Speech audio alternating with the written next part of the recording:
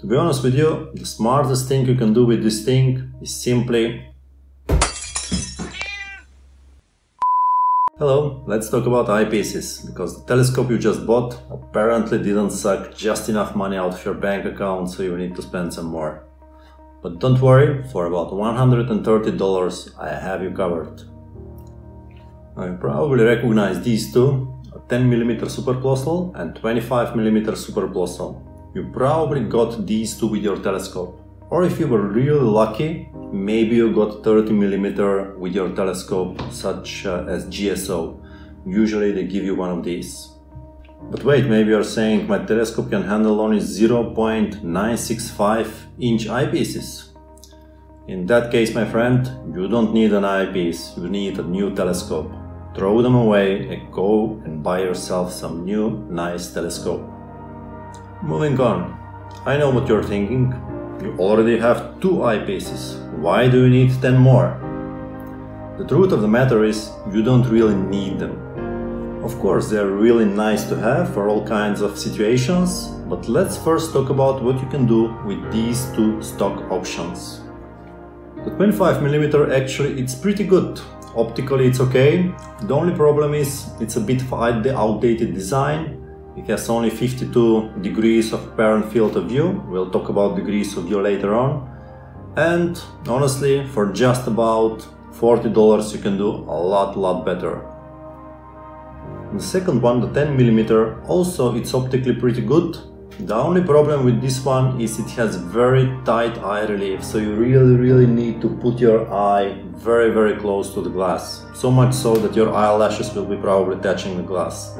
It's not very comfortable, but if you're just getting started and you want to try your telescope on the planets and something like that, you will survive for a couple of weeks. Honestly, I used it maybe 3 times during the last 1 year that I've had my telescope, so you can pretty much forget about this one. To be honest with you, the smartest thing you can do with this thing is simply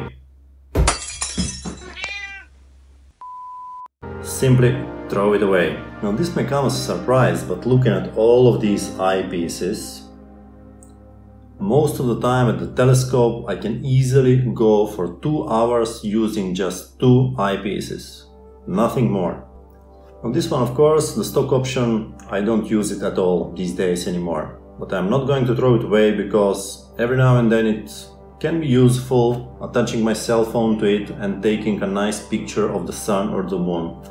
The whole of the moon fits just nicely in this one. And it doesn't suffer from edge aberrations such as the white field, so it offers some really nice pictures with the cell phone. So I will be keeping this one. Okay, what we have left now is the eyepieces that fall into the category that I actually use quite a lot. This one is the second eyepiece that I ever bought. I must have bought it in the first week after buying my telescope, and it was the best purchase I ever made. I call it the VIP of my eyepiece collection, and GSO has made a very smart move of attaching one of these directly with their telescope. Skywatcher in my book has a big minus for not including one of these as a stock option. 2 reasons for that. First, it makes an excellent finder eyepiece. What does this mean? You may have noticed I don't even have the finder attached to my telescope anymore, because I don't use it at all, right? What I do is I point the telescope in the right direction using my laser and my red dot finder, roughly speaking. Then I look directly to this one, and usually the object that I need is directly into my field of view. I will be making a video in the future on how to find easily deep space objects using a 2-inch eyepiece, so you may want to subscribe if you're interested. Second reason is that big objects such as the Pleiades look absolutely amazing in this eyepiece. You can see all the 7 sisters and all of their cousins in just one view. I mean, just look at this simulated view in Stellarium. You can see really everything with this eyepiece. The second eyepiece I use a lot is this one, 15mm. It is the first eyepiece I ever bought, and I loved it so much that I bought the rest of the collection of red lines. Not really needed, but I just wanted to have it. Now, the way I typically use it, I find the object with the 32mm if it's a small object, then I switch it for the 15 one, and I enjoy a really nice magnified view which maintains quite a lot of resolution and brightness. And that's it really. I mean, I can go easily for 2 hours hunting down 10 messier objects, just switching from the big one to the small one.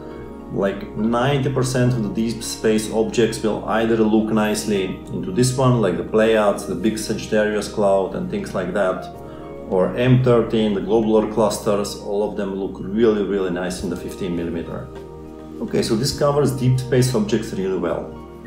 But we also have something called planetary eyepieces. To be very honest with you, I'm not really a planetary guy. I like to look at the planets for 5-10 minutes at a time, but I'm not one of those people who spends hours at a time looking at the planets.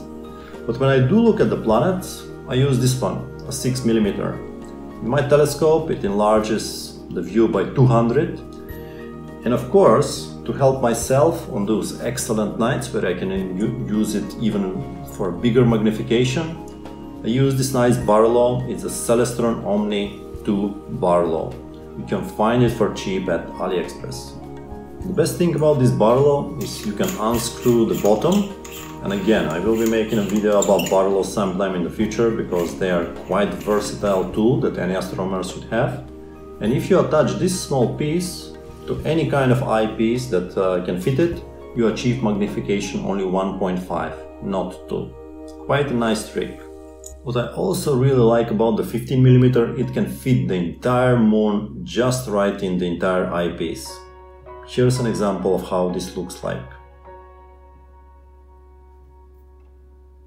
What you see here, just on this space, rounds up all the eyepieces that you will need to spend at least half a year, even a year observing the sky, and pretty much you will be covered for most objects.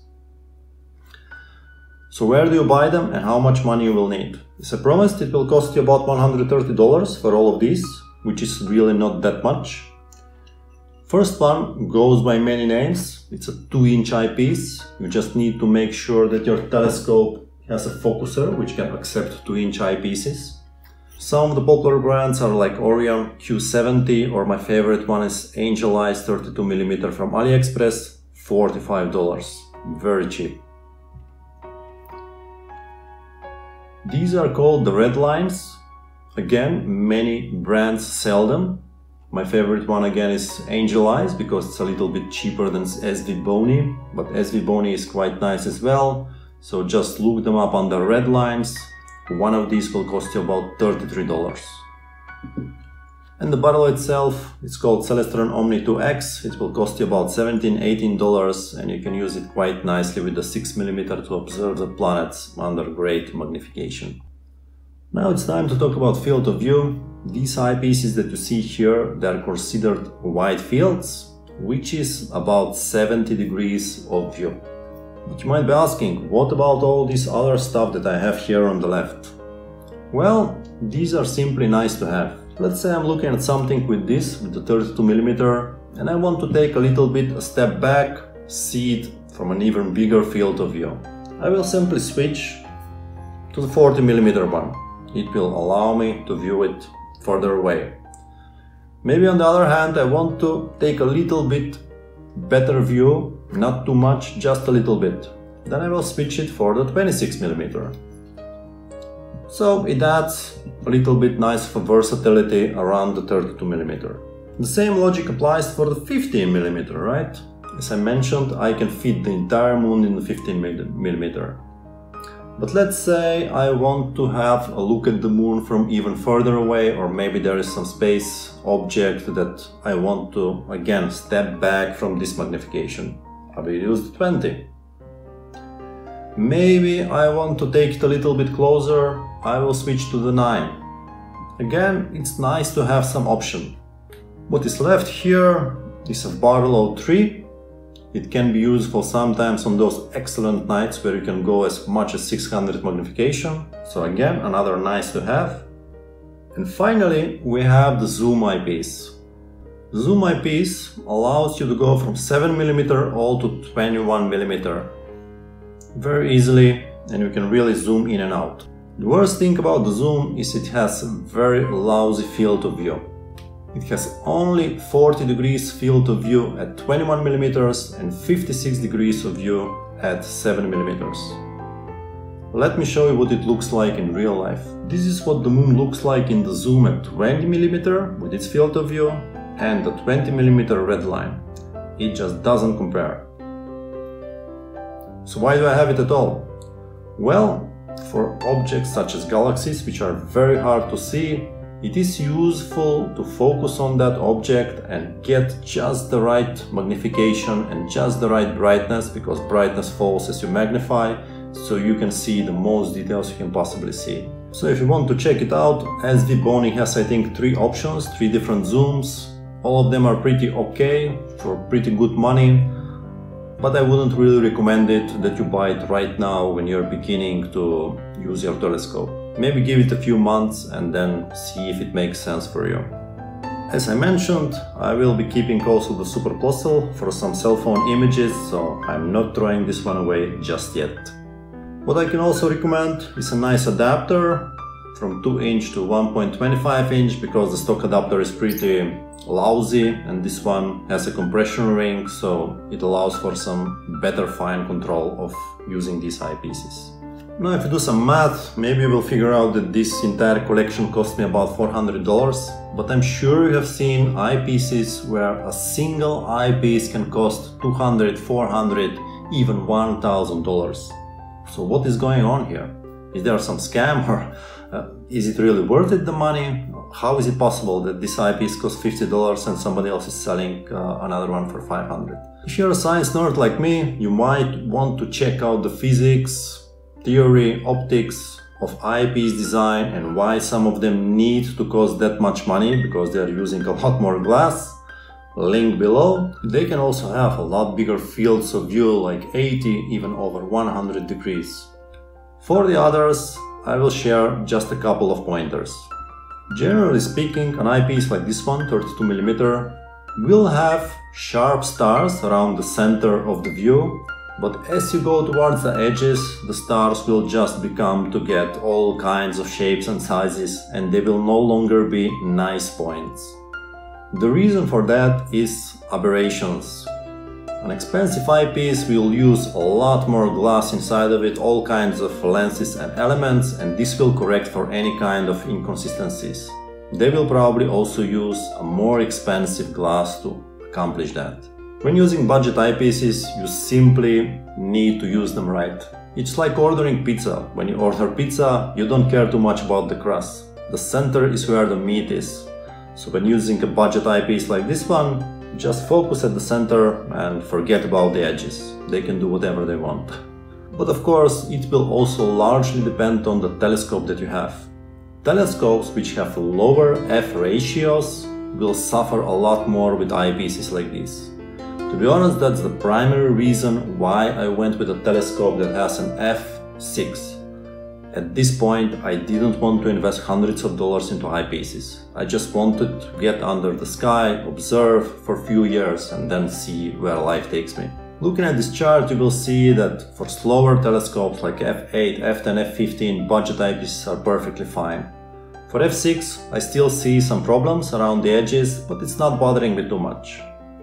If I ever do buy the 12" Dobsonian, which is f5, I will seriously consider spending $200 for a 30mm eyepiece. It should be really good. If you do have such a fast telescope and you're sure that you want to spend a lot of money, here are some suggestions that I've heard are really good. I mean, last advice, at the end of the day, as you will see, what you see on the sky largely depends on the darkness of your sky, the current weather, and the aperture of your telescope and type of telescope. The eyepieces are really not that important, especially in the beginning.